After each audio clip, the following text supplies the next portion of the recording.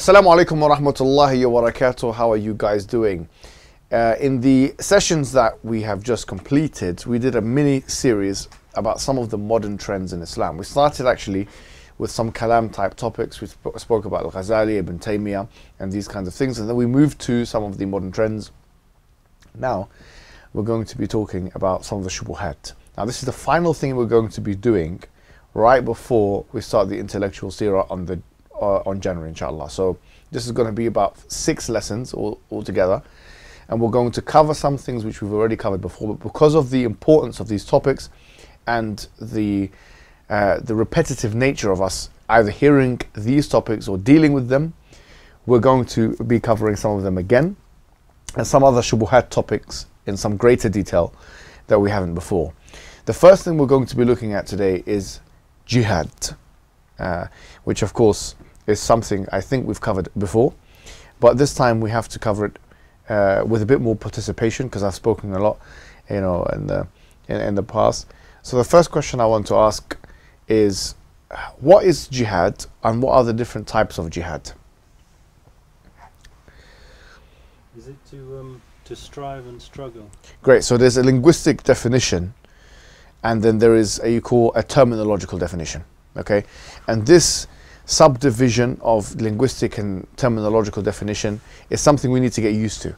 They say lughatan wa istilahan, the terminology and linguistics. So what you've mentioned is correct. It is the linguistic definition, and this linguistic definition is in the Quran. For example, in the end of Surah Al-Ankabut, the end part of the 29th chapter, من جاهد فينا لنهدينه الذين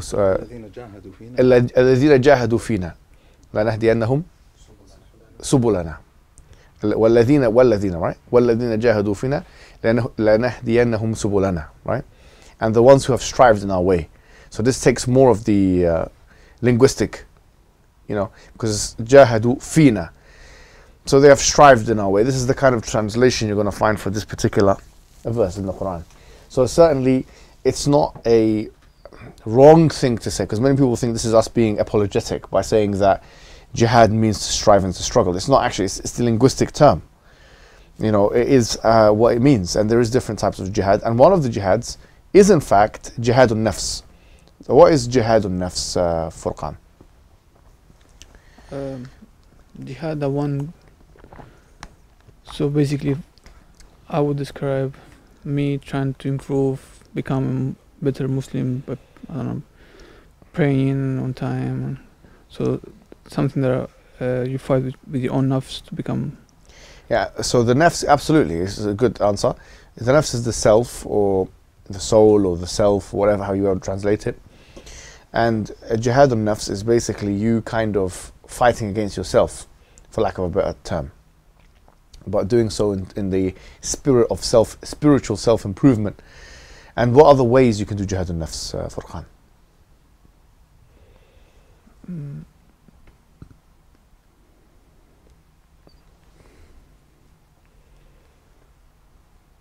So, becoming maybe more spiritual. How so? Praying, for instance. Okay, brilliant. That's an excellent way of putting it. The Prophet ﷺ said, إنما العلم بالتعلم والحلم بالتحلم. And I think there's a hadith that says والصبر بالتصبر, which basically, and I was looking into this hadith, very beautiful and interesting hadith. إنما العلم بالتعلم, that learning, it comes from you exerting yourself to extract knowledge, yeah, or acquiring knowledge is from the process of actually extracting the knowledge. And hilm is forbearance. This is how they translate hilm, right? But it includes having self-control in situations where it's difficult to do so. It also includes being kind and so on for your, people that you might not find it easy to do so. So this is hilm bit-tahallum. So you need to be a practitioner of hilm. In other words, the best way to improve yourself is by doing the activity. Sabr bit-tasabbur, that to be patient, you have to put yourself in a situation where you are afflicted by something and then you overcome it. But you know, and this is a beautiful thing. I'll tell you something I was looking at actually. In psychology, and many of you have heard the PTSD, post-traumatic stress disorder. And actually I was reading a book some time ago by some guy called Van der Kolk, and the book was called The Body Keeps Score. And he was an individual who actually pioneered the diagnosis of PTSD. And it was people that came after war, I think it was the Vietnam War, the Second World War, where they came to a center, and he was explaining in the book like how, you know, he put together these kinds of general diagnoses, which then he could identify people who had PTSD. And PTSD is where a trauma in your life has caused you to kind of revisit that trauma. And he gives very interesting kind of, you know, examples. He was saying like when he gives participants the chance to recall an event, if it's an event which is traumatic, they are more likely to remember and recall all the particulars of that event. Whereas if it's an event which is not so, then the memory of it is less vivid. And so these are some of the things of PTSD. Obviously nightmares, scares, panic attack, all that stuff. It's become a formal diagnosis. But there's another thing which is very interesting, which is less spoken about, which is called PTG, which is referred to as post-traumatic growth, which in many ways, to crudely put it, is the opposite of PTSD. Is where calamity of in life or you know, has put you in a position which is improved. You look in the world in a different way now because of the calamity. And I was speaking with my uncle when I went to Egypt, in Alexandria. I think I told some of you guys this, and he had this very, my maternal uncle, he had a very traumatic experience where he was living in an apartment flat, and his wife was there, the kids were there, he had the kids, and then the building fell and they all died. His wife and kids died. And then he had another child, obviously these are my cousins, it's a long time ago though. They had another child living in another country, and she died from natural causes. And then sometime after that, his mum died. You know, so I was speaking to him, and the way he speaks, it is absolutely renewed. He goes, I don't look at the world in a different way. I completely look at the world in a different way now, because these cars moving here completely. I said, how so? He said, every second I consider it to be extra time, bonus time. Like it's different when you live through a situation like that. But when you come out with this thamara, with this fruit of post-traumatic growth, these are the kinds of things which has a spiritual and psychological lasting impact. There's a beautiful verse in the Quran, in Surah Al-Hajj, where Allah subhanahu wa ta'ala says, and you guys can correct me, وَمِنَ النَّاسِ مَن يَعْبُدُ اللَّهَ عَلَى حَرْفٍ إِنْ أَصَابَتْهُ خَيْرٌ إِنْ أَصَابَهُ خَيْرٌ اطْمَأَنَّ بِهِ وَإِنْ أَصَابَتْهُ فِتْنَةٌ انقلب على وجهه خسر الدنيا والآخرة. There are some people who worship Allah on the edge, literally on the edge. If something happens to him which is like good, he's happy with it. اطمأن به. وإن أصابته فتنة انقلب على وجهه. And if fitna or a trauma afflicts him, he falls on his face خسر الدنيا والآخرة. He loses the world and the era hereafter. So I'm not saying you can't have post-traumatic stress disorder as a Muslim. I'm saying if it reaches the level of yes, and which is hopelessness, this is kufr akbar. Actually, because وَمَنْ يَيْأَسُ مِنْ رَوْحِ اللَّهِ إِلَّا الْقَوْمُ الْكَافِرُونَ. The Quran says that who will be the one who has hopelessness of the mercy of God except for the disbelievers. Interestingly, it's not something that is mentioned in Nawaqid al-Islam with Ibn Abdul Wahhab. That, you know, the term is, I don't know why he put it there. He should have put it there. It's, you know, if you lose hope of the mercy of Allah, then you can become a disbeliever. Actually, it's what Yaqub was saying, and he was the figurehead of patience to his son Yusuf alayhi salam. So, or generally about the situation that he was in. The point I'm making is, the jihad al-nafs should not be underestimated. I think we know that. I think the Ibn Qayyim, I was reading it, he was talking about jihad al-nafs quite at length actually. It's not something which we're retreating when we talk about jihad al-nafs or self-jihad or whatever. It's not something which is fake or something which is PC or politically correct or something. It's something we should actually focus on, the spiritual side of our religion. So, because when we talk about jihad, and if we speak about fighting for this whole session, it may give the wrong impression, which is that the only fighting that is to be done is against people, not against ourselves. And there is jihad against the self, and there's a jihad against the devil, shaitan. There's jihad against all of these forces which we believe metaphysical forces, spiritual forces as well. Now that we've put that on the table, what other types of jihad is there? What other taqsimat the fuqaha put forward, Mu'adh? What other categorizations are there? Well, there's the obvious on the physical one. Within the physical one, what are the categories? Defensive and proactive. Beautiful. Okay, so can you give us some understanding of that? Well, defensive would be defending yourself and your community from outsiders or antagonists, and then proactive would be proactively attacking somebody for a legitimate Sharia reason. And give us some examples in history where both of those things happened. Right, the Battle of Badr in Islamic would be history, for example. Sorry? In Islamic history. Yeah. The Battle of Badr would be a case for a defensive one. It was the Battle of Mu'tah, right? Which was the offensive. It was more of a raid, right? Yeah, I mean, you can make the argument that because, if you look at the reasons why the Mu'tah happened, like the emissary was sent and then it was killed and these kind of things, there was kind of it was responsive, but certainly like Fath Mecca was expansive, and all those these things that came after, like Hunayn was proactive, right?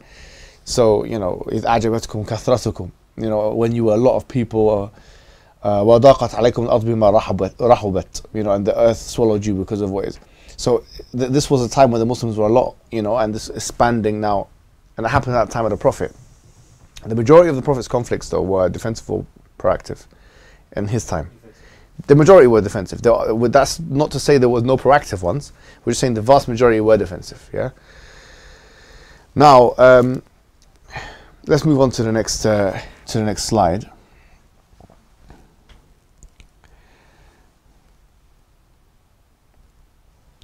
Now, if someone says, well, if your religion has to have an expansionist element, so then therefore there is no situation or conceivability of peace being made between Muslims and non-Muslims, how would you respond, Mahdi, to that?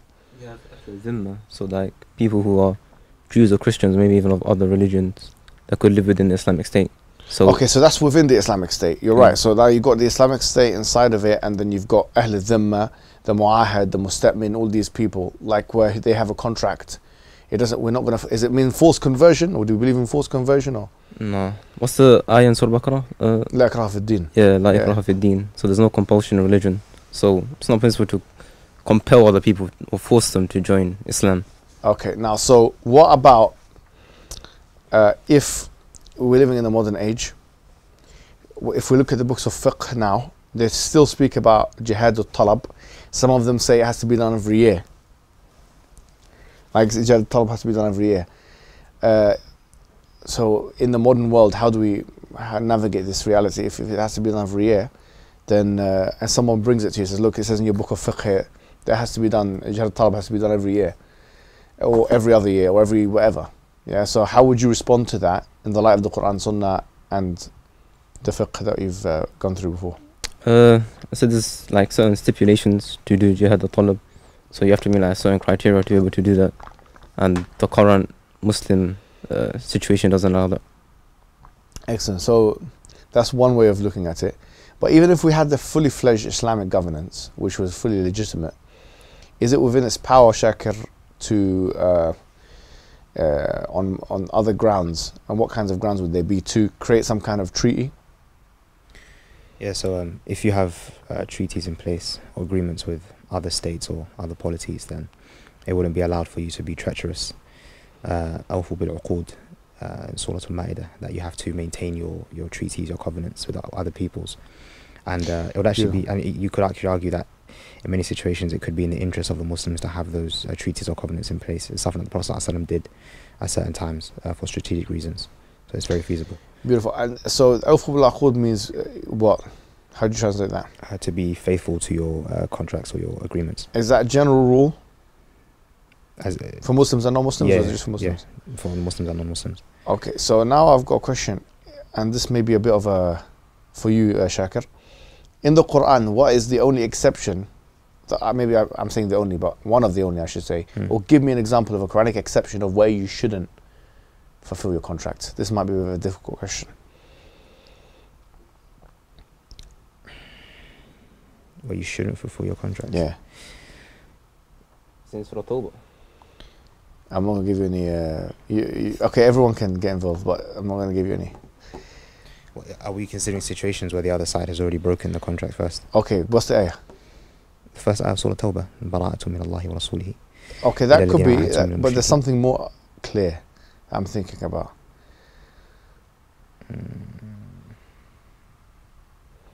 If they start it, وَهُمْ بَدَأُكُمْ أَوَّلَ مَرَّةٍ. There's something more clear than this about breaking the contracts, about where you shouldn't fulfill the contract.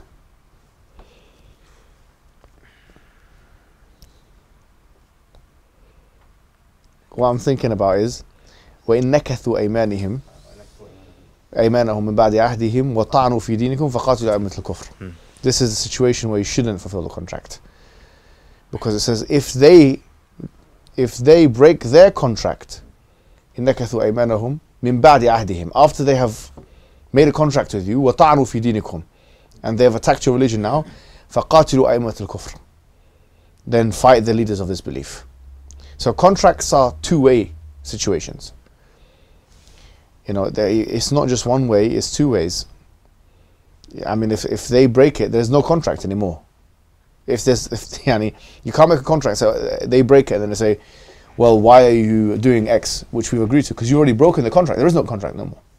Is that the same with the situation in Medina, when the people left the battlefield, and they had a contract to, when they actually left the battlefield, a quarter of the army left, and they broke the contract there and then.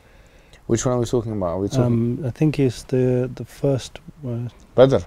Yeah, where they literally left the battlefield because the Prophet didn't listen to their counsel. One of them, the big Uhud. Yes, sorry, yes. I wouldn't say that's a contract issue. I think that's more of a ta'a issue, like an obedience issue. Okay. Because وَاعْفُ عَنْهُمْ وَاغْفِرْ لَهُمْ وَشَاوِرْهُم فِي الْأَمْرِ. Allah says He gives the Prophet ﷺ advice on how to deal with them. He says, pardon them, forgive them, and seek their counsel in the affair. وَإِذَا عَزَمْتَ فَتَوَكَّلْ عَلَى اللَّهِ, and when you have made up your mind on the issue, then have reliance on God and so on. So this is how contracts work in Islam, and this is, I've mentioned this before, I feel this is a very good point of commonality between liberal theory in Islam, because consent and contract work in both kind of worldviews. Consent and contracts are very important to both worldviews. So it makes it possible for there to be business and so on. There's three ayahs which I think everyone should know, and I've mentioned this I think to you guys before, but this is important for us to, because this comes up all the time. What ayahs would you bring to the table if I were to say, listen, Islam is a religion which cannot get along with other people of other faiths? What ayahs would you bring? Let's say, Tariq, what would you say? I know that if we're living in we have to obey the rulers, even if they're non-Muslim. As I don't know if that's relevant at all. So we can. Yeah, I'm sorry, I don't know. No worries. Think about the ayahs in the Quran which one can think about to exhibit coexistence, that we don't want to combat or that, like any, say for example, a non-Muslim person, that we don't have to have an adversarial relationship with them. Shaka, go ahead. وَالْمُحْصَنَاتُ مِنَ الْمُؤْمِنَاتِ, that you can وَالْمُحْصَنَاتُ مِنَ الَّذِينَ أُوتُوا الْكِتَابَ مِنْ قَبْلِكُمْ, that you can marry the Jew and the Christian. And what would you be trying to prove with that? Well, if it's a bit, I guess, impractical. If on one hand, I guess if someone says you're supposed to kill non-Muslims outright, but then on the other hand you're marrying them, it's like they'll say that's the exception to the rule. It's I'm just like, you know. So you have to kill all of them except the ones that you marry. Yeah, and don't tell ones you take as slaves as well. So I'm just playing devil's advocate. Yeah. So how would you respond to this? لا ينهاكم الله عن الذين. Okay, now you go to the. These are the ones that everyone. These are the ones, right? So this is chapter 60, verse 8. All right, this is the one that you were. لا ينهاكم عن الذين what? This is the one. Bring it, because this is a good ayah, like for this kind of purpose. Chapter 60, verse 8. That Allah doesn't. How would you translate this? Allah has not forbidden you in relation to those who don't fight you in your religion or kick you out of your homes, from being kind and cordial and just with them. Okay. Who does Allah forbid you then? إنما ينهاكم الله عن الذين قاتلوكم في الدين. Those who do those things, so those who fight you in your religion, أخرجوكم من دياركم, they kick you out of your homes, وظهروا على إخراجكم, and they like come together aiding and assisting each other in expelling you from your homes. That what you do? That what does it continue? There, how does it go? ومن يتولهم فأولئك هم الظالمون. What do you call it? يتولهم, right? That you cannot be allies with those. Yeah, you can't be allies with those individuals, yeah. And whoever does so is? I think it's Zalimun, but I'm not 100% sure. Yeah, you know, transgressors or, you know, or the evil, the oppressors or the unjust ones. So, Allah is telling us two things. Who we should have cordial relationships with and who we shouldn't. I was speaking to one guy before who told me about his situation with some takfiri groups, some like, you know, extremist groups or something like radical, and he was saying to them, you know this hadith in Bukhari where the woman gets punished because she's torturing the cat, and he said to him, like, what do you think of this hadith? He said, yeah, that shows you it's haram to torture a cat. He goes, what do you think of torturing the disbelievers? He said that, you know, it's different. So this guy, he was responding, apparently, like, this is a chain of, he was like, if Islam is a religion which doesn't even allow you to harm an animal, how could it be a religion which allows you to harm human beings and animals and children and these kinds of things? And this goes back to the hadith, which many of you should know. The first hadith they teach you in this kind of hadith studies, and they say it's the hadith, what do you call it, Ma'awal al-Musafaha or something. I can't remember what it's like. Musalsal bil-awwaliyah, not Musafaha, this is a different one. It's irhamu man fil ardi yarhamkum man fis sama'. Have mercy to those who are on the earth, and the one who is in the heaven will have mercy on you. And men is al-fadl amum. It's one of the general terms. So the general rule is actually to have mercy to people. And so, for example, Allah says in the Quran, وَقُولُوا لِلنَّاسِ حُسْنًا, and say good things to people. You know? And so this idea that there's an initial adversariality, or there's an initial enmity, or there's an initial antagonism, or initial whatever, this is not really the spirit or the letter of Islamic law. Because Islamically, there's initial mercy. You know? There's initial safety and mercy, and then after that, whatever happens through instrumentality or exception. But it's not the initial state of, that's not what we want in the situation, best case situation. So if jihad happens, it happens as a result of either defending the territory or freeing up new land. That's basically it. What other examples would you give, Furqan? Chapter 4, 89. Okay, and do you know the contents of that? Do you want me to read it? Yeah, please.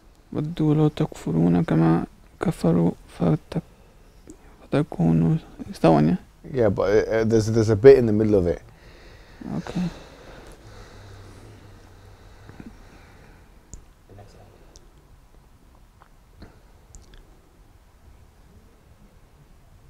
إلا الذين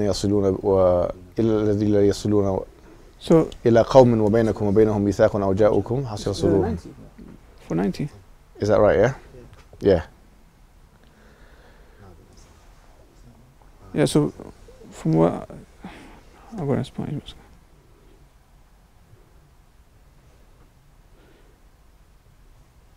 Yeah, so if they immigrate and they become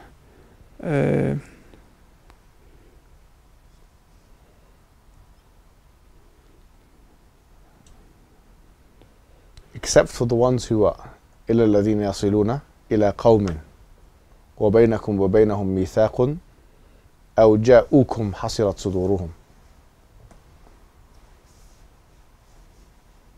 yeah, except for those that have a pact with you, There you treaty have with it. you. Keep going. I think so. How in Spanish on and translated. Oh, okay. Yeah. No hablo español. No problema. Postraumático. One second.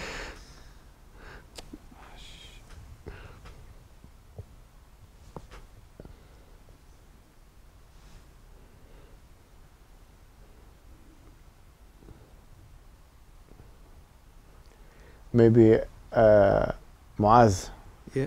What is the ayah? 498. It first talks about who we can fight, and then it talks about the exception, and Yeah. mentions that the exceptions are those who are allies of a people. You are bound within a treaty of those wholeheartedly opposed to fighting either you or their own people. Okay, and what is this? أو جاءوكم, the ones who came to you up. Sorry? It continues. There's a Yeah. continuation. If Allah had willed, He would have empowered them to fight you. So if they refrain from fighting you and offer you peace, then Allah does not permit you to harm them. So it's very clear, isn't it? Yeah. This is not abrogates from my understanding. You know, so these are good ayahs to just bring, because this idea of an impossible coexistence is defied by these kinds of hadiths and ayahs. Okay, so we need to make sure that we bring that. I think another line of argumentation is to show how many people have been killed by each civilization. Now there is a book which I have here. I'm just going to stand up and get it actually. I mentioned this I think before, but I want you guys to... This is an interesting way of making the argument, and I know we've covered this before, but repetition sometimes is important. This is a book called War and Peace in Islam, yeah? And this guy, Nazir Sheikh, he has these findings which he goes through like definitions, what he defines as world civilization. So he puts all these different civilizations, he does, you know, and this is what he's got here. This is the ranking that he's got. Number one, he's got the anti-theists, the Buddhists, the Christian, the Indic, and the Islamic, yeah? And what he's showing is that the minimum death toll, maximum death toll, and median death toll. For example, the anti-theists, they've got the highest. If they're considered a civilization, he puts it at 95 million minimum to 152 maximum, right? He's got his own methodology. You can read it in your own time, but I'm just giving you an example. Then you've got the Buddhists. Now, people don't associate war and death with Buddhism for some reason, even though we have what we have with the Burma, what's going on in Burma and the Rohingyas in contemporary times. But for some reason, Buddhism is seen as the true religion of peace or something, even though the death tolls and the wars indicate to us that that's not the case. And here, Christian civilization, or at least in practice, there has been war from them. Christian civilization is in third place, 119 million to 236 million. This is the range. Then you have the Indic, you know, and then you have the Islamic. So even if you look at it from a perspective of death toll and numbers, I mean, just take a look at the 20th century. It's by far, all you have to remember is the 20th century is by far the most, many people that have been killed in any wars that have ever taken place. The 20th century, World War I, World War II. You have to remember that. These are not Islamic. If you just remember this fact, it's almost insulting that people who come from civilizations like these speak to us as if they have the keys and you know, that they can give us a lesson about this kind of thing. Obviously, you saw me speak about this with Jordan Peterson, And as you can see, like, he had to admit, you know, his positioning and so on. It's not, it's undisputable. You can't actually dispute these evidences and these points. So just remember that. How else would you argue your point? Let's see, let's open up to the floor. Mahdi, how would you, so what else now? Let's imagine I'm going to play devil's advocate for a little bit. You know, an atheist saying, look, your religion is a religion of hate, and it does not encourage coexistence, and it's a religion of bloodshed. And you guys need to modernize. I think from the perspective of getting the ayah from the Quran. Yeah. Now, how would you, now I'm putting this to you, how would you respond to this? I would say, Now let him finish first, we'll come to you in a second, yeah. This is the ayah in the Just Quran. make sure you got 490 memorized, yeah? من قتل نفسا بغير نفس أو فساد في الأرض كأنما قتل الناس جميعا. Beautiful, okay, so this is chapter 5, verse 34. Yeah. Yeah? So if you're saying like How Islam, would you translate this first? whoever kills someone من قتل نفسا بغير, without يعني the right like Without they don't them have the having authority killed to do so. So they haven't killed, that Yeah. person killed somebody, Yeah. yeah? So like a non-combatant. Yeah. بغير نفس أو فساد في الأرض, or if they're causing corruption in the land. Then it's as if they've killed. It's as if they've killed the entirety of mankind. So I think it's just like an evidence to show that Islam isn't what they're saying. Okay, beautiful. Now what would you say, Furqan? Tell me. So I'm coming with the same interrogation. How would you respond to it? I would say, so you said that we Muslims are here to kill everybody. That's what our religion teaches us. Mm-hmm. So I would say, if that's the case, then we're doing a very poor job of being Muslims. And not only in recent years, but throughout history, like we've been very soft with the rest of humanity. Yeah, And so fine, but you don't. currently we're talking about- You don't deny the fact that your religion was there to initially instruct you to kill the people. Then. Initially, so there was that at least at one point. And what happened after? I don't know. You tell me. I mean, so you don't deny this, yeah? Yeah, deny it. But my point is How do you that. deny it? My point is- implausible deniability. So you're basically saying that we used to be Muslims and then we stopped being Muslims. Is that what you're saying? No, I've said nothing Or of the Islam sort. changed or something like that? I'm saying that your religion instructs people to kill innocent bystanders. But what? So let me understand this. Yeah. So my religion instructed me to kill, and then it stopped instructing me to kill people. Is that what you're saying? Yeah, I'm saying that's why my claim is. I don't believe that. I think it was my religion was quite consistent in the What's the evidence teachings. of that? Quran is the evidence. Where in the Quran? The whole Quran. Okay, well you have to be more specific, okay? So next time, be more specific. Okay. Now it's your turn, Mahdi. Mu'adh, sorry. I'll come to you in a second, Mahdi, don't worry. Mu'adh, now it's your turn. So I'll say, look, you have a hadith that says, لَقَدْ جِئْتُكُمْ بِالذَّبْحِ, I've come to you with slaughter. And you have another hadith that says that, أُمِرْتُ أَنْ أُقَاتِلَ النَّاسِ, I've been commanded to kill the people until they say, أَشْهَدُ أَنْ لَا إِلَهَ إِلَّا اللَّهُ وَأَنَّ رَسُولُ اللَّهِ. Doesn't this indicate that your religion is clearly intolerant and is trying to kill people that are non-combatants? Yeah, I would say if you take individual pieces of evidence like this out of context, especially, we could construct any narrative that we want to. So the wise thing to do, or the academic thing to do, would be to take the evidence as a whole, which our scholars have done, and see what the religion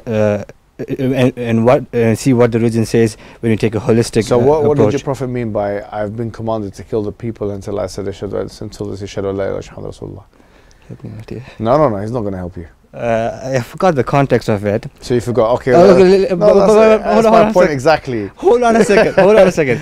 Yeah, But there's unanimous consensus that we're not allowed to kill innocent civilians, regardless of. So your consensus overrides the hadith, the clear hadith. No, that must be in a different context then. So what is that context? I'm not sure, but Okay. I'm pretty sure the scholars who came to the consensus knew it. So Mahdi, what do you think the concern? What do you think You the? have to take the hadith in context of the Quran. So the ayah that I mentioned, so if you have the hadith and the ayah has a higher weight of epistemic weight than the hadith. So here the Prophet So you're didn't rejecting mean the just to hadith? kill. No, I'm not rejecting the hadith. We accept the hadith. Okay, Also accept the it. ayah. We accept both. So how do you square We're the saying circles? this is one is Contradiction, isn't it? specific, like on the hadith of Rasulullah, and the Yeah. other one is general. That's it. Which one's general? The ayah. But he says, "Umirtu an uqatil an-nas." I've been commanded that to doesn't kill mean an-nas. that doesn't It's mean alif lam. everyone. Doesn't mean I mean, it's من ألفاظ العموم. It's alif and lam. It's تعريفية. It's let's pretend this Balagha, believer is balagha. very clever. Allah alam. And we take in context of the ayah, and the hadith will never contradict what the ayah. Well, here you got a general it's not- hadith and a general ayah, and they seem to be It's contradicting. not general hadith. Well, I mean, It's as alif lam, but what alif lam? exceptions. So what There's exceptions. should we do with it, Shakir? How do we deal with this? The hadith, أمرت أن أقاتل الناس. Mm. الناس, like, you're saying that it means every single human being, I'm saying yes. Is is that including let's Muslims? assume, yeah. How? Is that including Muslims? I see. That's good. Now there you have it. Right. That's. You know who argued on this basis? 'Cause- I heard it from Abu Ishaq al-Huwaini. He actually was doing sharh of this hadith. Yeah, he's a scholar of hadith in Egypt, and he says if we took the hadith to be am in a very clear way, he goes, I have been commanded to kill the people. That would include Muslims as well, so it couldn't be accepted like this. That's what he was saying, and he said that. So therefore, it's a general, but it's urida bihi khas, or al-khusus, which is like, you know. And what does that mean? So, especially with an-nas, like, you can have, but generally speaking anyways, if you have general terms, you can use a general term in Arabic but intend by it something specific. Give me an And example of the Quran. that's indicated by it. So even with the word an-nas, for example, they Mhm. say in Surah Nisa, Mhm. أَمْ يَحْسُدُونَ النَّاسَ عَلَى مَا أَتَاهُمُ اللَّهُ مِنْ فَضْلِهِ. Mhm. Some of them say that refers to the Prophet ﷺ There's another specifically. ayah which I'm The thinking one- of, the one in as Imran. well. With an-nas Yeah, in Imran. go on. Surah Al-Ahzab. I can see it on the page. There's an ayah in Surah there's Al-Imran. ayah here. وَإِذَا قِيلَ لَهُمْ آمَنُوا كَمَا آمَنَ النَّاسِ. Not this one. Could you use that? No. When That the people have come against you. This is the one, yeah. Yeah. So what is the ayah? Yeah, الذين قال لهم الناس إن الناس قد جمعوا لكم. نعم. Okay, so here the nas. What are you saying to? That, if I remember correctly, I think it was referring to, was it two people from? أحزاب. الذين قال لهم الناس إن الناس قد جمعوا لكم فاخشوهم. So it's the Confederates that are coming. It's not one. It's not all the people. It's Yeah. just a group of people. Yeah. So this is an example Referring to a of. specific group of people. Yeah. So it's an example of general wording Mm. intended for Specific. specific meaning. But I put that out there because it was a difficult one. I want to see how you guys were going to deal with it. Yeah. But Sorry. even if that's the case, that it's not for Muslims. The Prophet didn't kill every non-Muslim out Good there. point. Excellent. So Yeah. Good point. he didn't practice his own. Yeah. Brilliant. That's a good piece of evidence. So it couldn't mean that, could it? What if I say now, Furqan, you know, this is a very common interrogation. Chapter 929. قاتلوا الذين لا يؤمنون بالله ولا باليوم الآخر. You know, that fight the ones who do not believe in Allah and the last day from the people who have been given the kitab. From the people who have been given the old, you know, the people of the book. You know, until they give the jizya in a subordinate fashion and they are subservient, or how it's clear here, isn't it, that it's saying you have to keep fighting the Christians and Jews until they give jizya. So it's compelling them to give jizya. This shows you clearly that it's about forcing people to become Muslim. What would you say to something like that? Isn't a jizya for Christians, Jews living in a Muslim land? Yes. So I'm guessing if that's compulsory part of the Muslim country. So if you want to live in this country, you need to pay this tax or jizya. Okay.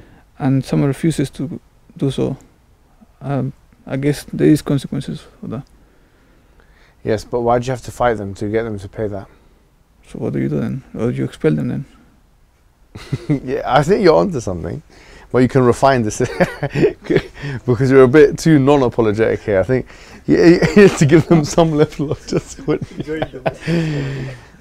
Okay, I think No, that I'm asking you, like, if they if they don't pay, then I mean, there needs to be a way. Yeah, no, but it's saying you have to fight them first, then get them to pay after. So what's going on here? Hatta, it says until they give the jizya. So clearly they're not giving the jizya now. So they have to fight them until they do it. So I'm guessing that context is when the Muslims were still fighting with the non-believers or Are Christians. you guessing? I'm meant to be the one asking you. So do you know this or do you not know this? You asking a lay person, so no, it's fixed. Okay. No, but you're on the right tracks. I mean, especially with this thing of jizya being like a compulsory tax. Jizya is not. Well, I actually don't see the controversy in jizya at all. I fail to see the controversy in it. They call it I remember in university when one person was saying you have a discriminatory tax called the jizya. I said, what is discriminatory about it exactly? What's the problem with it? What's your issue with the jizya? So why is it that the Muslims get to pay zakat and I said, zakat is more, actually. You pay more. In some cases, Muslims have to pay much more than that. I was reading Ibn Hajar, this is half a dinar or ruba' dinar or something. The amount of money is not. If you have zakat al-mal and zakat this one and the zara and this and the plantations, and you might be paying a lot more zakat than anyone will be paying jizya. So it's not even about more. It's not more money necessarily. That's not what it's about. So what is the issue here? So I like that line of argumentation. It's just a name difference. Zakah is has purification connotations. They're also exempted from a lot of things. They don't have to fight, do they? There's a war. The people who pay jizya, they don't have to fight. Is that right? Yeah, they don't have to fight. Yeah, you see, it's subhanallah. Just don't betray the Muslim community and stuff like that. But as we've said, it's not really that problematic. I like that part of it. It's like hearing this, making it. But this, how would you assess the first part, 929, Mahdi? As in, we're not going out to enforce this on people. This is just like if we have a battle between each other, right? Who's having a battle with who? Like if they're coming and they're attacking us and we're defending ourselves. So if there's a war, if it's a time of war, it's not like we're going out in this context, right? Okay, so how do we know this is not talking about civilians? قاتلوا. How? Okay, go tell me more about that. So it's just like, how do you express it? It's just with another person. So it's reciprocal? Yeah, reciprocal. That's it, yeah. And how do we know it's reciprocal? Because it's with the alif on the... Beautiful. On the So fa'ala. It's like al-musharaka, it's like for both of them are doing the same thing. So this is fight, not kill. It's not... It's not kill them. It's fight. Yeah. Yeah, so it must be fight. You cannot fight people that are not fighting you back. So it must be combatants. So even in the term qatilu, there is an implied imputation, which is that actually this is already reciprocal battle going on. Yeah. Okay, well these are some of the things. I'm going to bring two more things just to come back to Furqan. But be sure with this one that you don't say anything ridiculous, because it's a very controversial topic. What if I say, well, if your Prophet ﷺ was so peaceful and so merciful, then what about the Jewish tribes of Banu Qurayza? That he oversaw the slaughter of 600 Jewish people in the tribe, and he in fact encouraged or legitimized it or mandated it. If this was a man of mercy, then how could he do such a thing? So first of all, I would say there was a treaty between the two. Yeah. Who's two? Between the Muslims and the Jews. Okay. The Jewish tribes, yeah. The Jewish tribes, yeah, to protect the Muslims in case of outsiders. Yeah. In this case, Meccans attacking. Mm-hmm. The Jews not only break the treaty, but they align with the Meccans. Yeah. And then when it comes to the punishment, it was not the Prophet deciding the punishment. It was actually someone neutral that decided that. Does anyone remember who it was? Sa'd ibn Mu'adh. Yeah, Sa'd ibn Mu'adh, yeah. Decided that was supposed to be that was the fair punishment. Excellent. So And who was being punished? only the men and the Jews. So those who are capable of what? Fighting, yeah. Beautiful, excellent answer. Well done. That was really good. So these are what I'm giving you here is the interrogations you're most likely to face. After you've answered them, remember the framework is the APECA framework. Who remembers the APECA framework? Yeah, A stands for assumption, P stands for point, E stands for example, C stands for counterattack or counterexample, and an A is an analysis. So always have that as a blueprint to any shubuhat that you're given. The APECA framework, APECA. You start with the assumption, then the point, then the example, then the counterexample, and then the analysis. Because if you don't offer a counter, you're taking a punch without giving one back. So whenever you have to defend yourself, then you have to attack.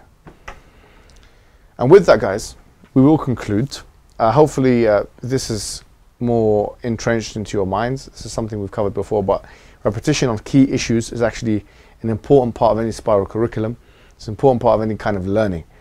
And so next week we're going to be talking about the age of Aisha, and we've got some more information which we haven't covered in previous sessions, which we're going to talk about. The age of Aisha and the marriage and the union of Prophet Muhammad sallallahu alaihi wasallam, which is one of the key shubuhat. And so one which it's a classic shubha, basically. It's one of the classic shubuhat. So everyone here needs to be completely strong with that one. And it will be more like this session, where we're going to be doing a lot more interactive stuff. And hopefully you guys have enjoyed that as much as I have here. Wassalamu alaikum wa rahmatullahi wa barakatuh.